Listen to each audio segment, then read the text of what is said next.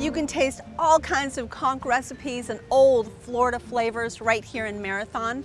We are located right between Key Largo and Key West. They call this the heart of the Keys. It's family oriented. Like Key West is the party town. Alvarado calls himself the fishing capital. We're family. You know, we have the Turtle Hospital. We have the Dolphin Research Center. We have the Seafood Festival. The Organized Fishermen of Marathon, they put that on. That's probably our premier festival in town.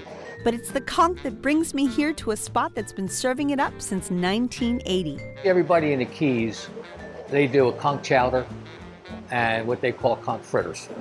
We sell it 100 different ways. Conch Benedict, it's a great combination of eggs with the conch with the hollandaise sauce. We do a conch marsala, conch fingers, and a conch ceviche. The conch is pure white meat. You have to tenderize it in order to be able to eat it. And this is one of the features of our restaurant, where people are out there eating and they like to hear the pounding of the conch. They hear it out there. What's that? Ah, it's the conch being pounded. Wow, now that looks delicious. Look at that. Que rico, yummy.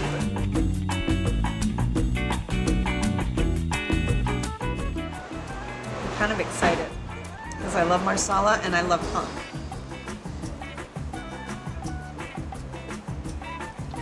Wow, this is even better than I thought.